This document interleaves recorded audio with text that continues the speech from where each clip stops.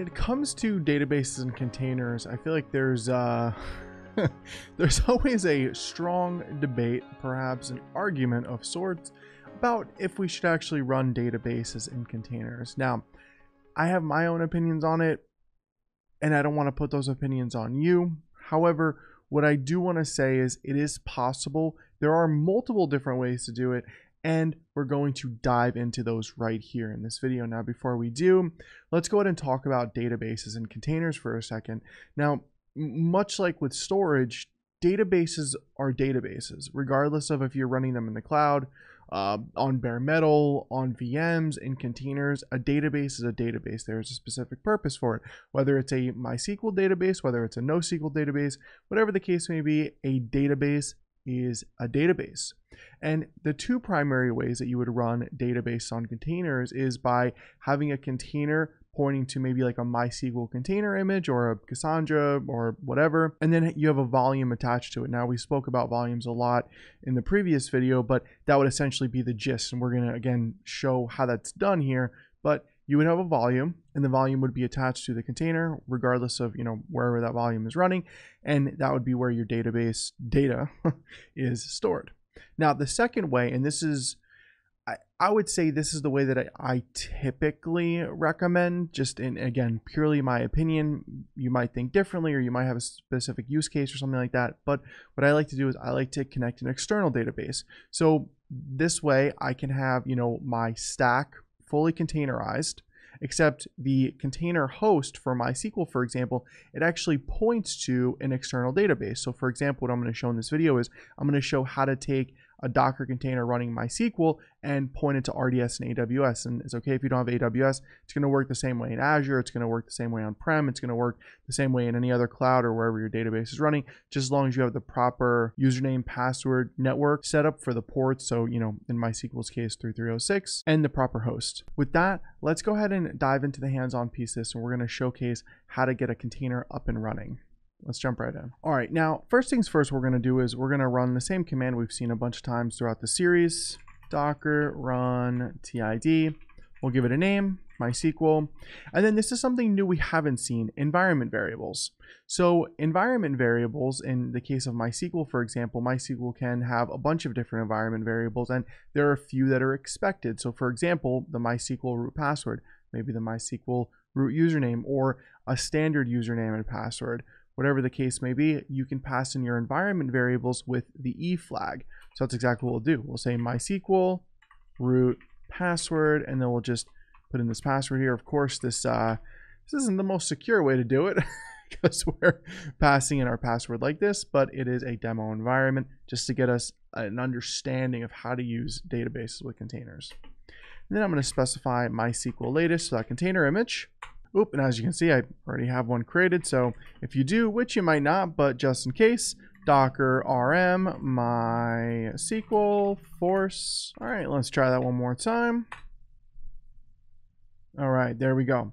So now what we can do is we can run docker exec it MySQL, and then we'll go in via bash. All right, so now we're here. And at this point, because it's a MySQL container, we don't really have to install the MySQL client or anything. So we could just run MySQL user root password. We'll type in our trusty super secure password, which was the one right up top on the terminal there. All right, and as we can see, we are in the database. Alrighty, so now let's go ahead and exit out of that. We'll exit out of the container, and we'll go ahead and we'll remove that container. So that's the standard way. And you know what? I should have showed the volume before, but you're going to see it in a second. Don't worry. In the standard way, there's a volume already attached just by default because MySQL needs a volume. But that's like the default one. You're probably going to want a specific volume to use for your container that's hosting your database. So what we can do is we can run docker volume create test volume. All right, we got that here. Docker volume ls. We can see test volume right here. And then we'll go ahead and we'll run this command. Same thing that we just ran, except this time we're specifying our v flag for our volume, and we're passing in our test volume here. Alrighty, so now what we can do is we can run docker container inspect MySQL. And if we go ahead and if we scroll up a little bit, we're going to see 2 volumes as promised. So you're going to see the local default volume that just, again, gets spun up by default for MySQL. And then you're going to see our volume that we created right here. Now, of course, this is local.